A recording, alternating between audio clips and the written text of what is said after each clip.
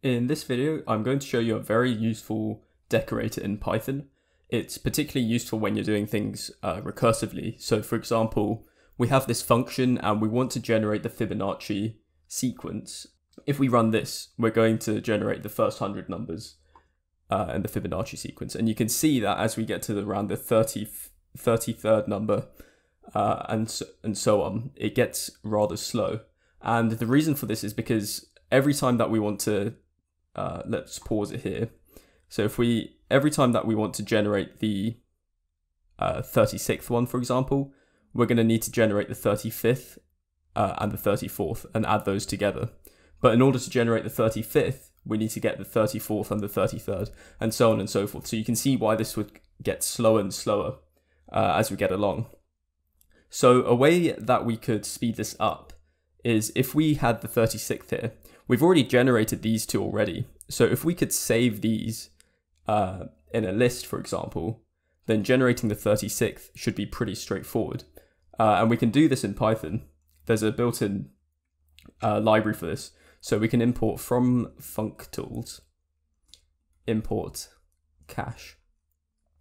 And then we can add the decorator like so. And now this time you'll see that if we run it, it generates it almost instantly. And you can see, like, if we increase this to 1,000, then it's pretty quick at generating all of these. So that's using the cache decorator. Now, what's happening is that we're saving every single one. So let's say that we don't want to save every single one. Instead, we can use LRU cache, and we can specify here instead how many do we want to save. So let's just say max size equals 3, for example. And this time, if we run it, it will do the same thing again, except it's not going to save all 1,000 of them. It's only going to save the last 3. There's no underscore. That's why.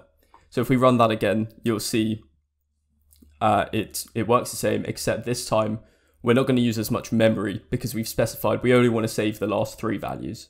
So that's how you can use cache and LRU cache. I have a second example for you now. And in this case, we're going to generate a some number factorial. And we're going to do this recursively. So for example, we might want to, so in this for loop, we're going to generate numbers from 1 to 100.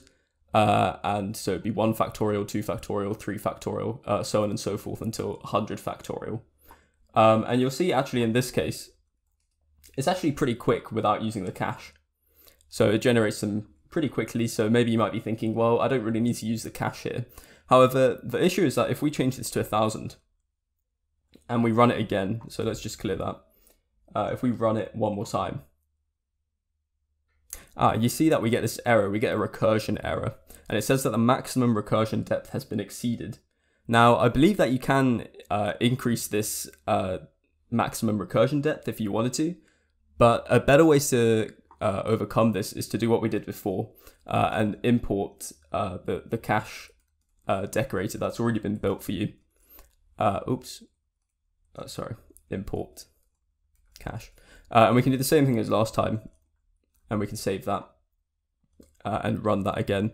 And this time we don't get that error because instead of it constantly doing the recursion here, it will see, oh, actually, I've already done I already know what the value is before that for the 999th factorial here.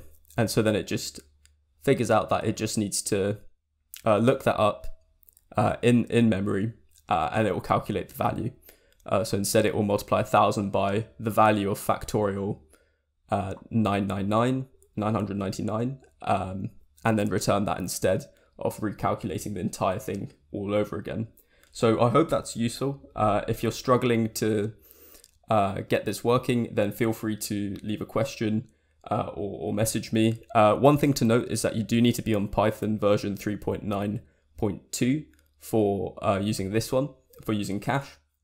I believe I was having troubles running it in some earlier versions because I don't think it existed then, but I think LRU cache was available in 3.8. So there's just something to bear in mind. But otherwise, thanks for watching.